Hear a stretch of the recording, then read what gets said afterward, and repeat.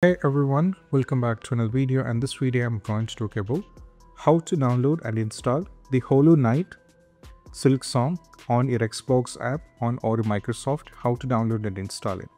So for me, I'm already having the game over here in the Steam, as you can see. But if you want to download it on the Xbox and the Microsoft Store, it is quite easy. All we have to do is first go over here on your Xbox. Then you have to make sure that you're signed in, and also you should be having the Game Pass. You should be having an active subscription on the Game Pass. Now once you go over here, if you go to the Game Pass, for me I don't have the Game Pass. So if you go over here, if you scroll down, recently added, you will be to the users with the Game Pass, you will be able to find the Silksong here. Just click on this one.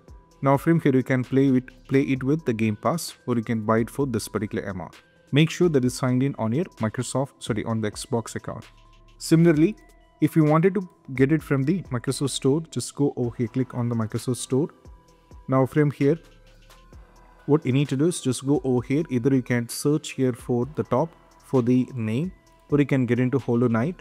Now if you're having the Game Pass, you can also join from here, or you can get with the Game Pass, or you can purchase the game from here. I don't have the Game Pass because I usually play the game on the Steam. I bought it from the Steam. So that is why how you can do this.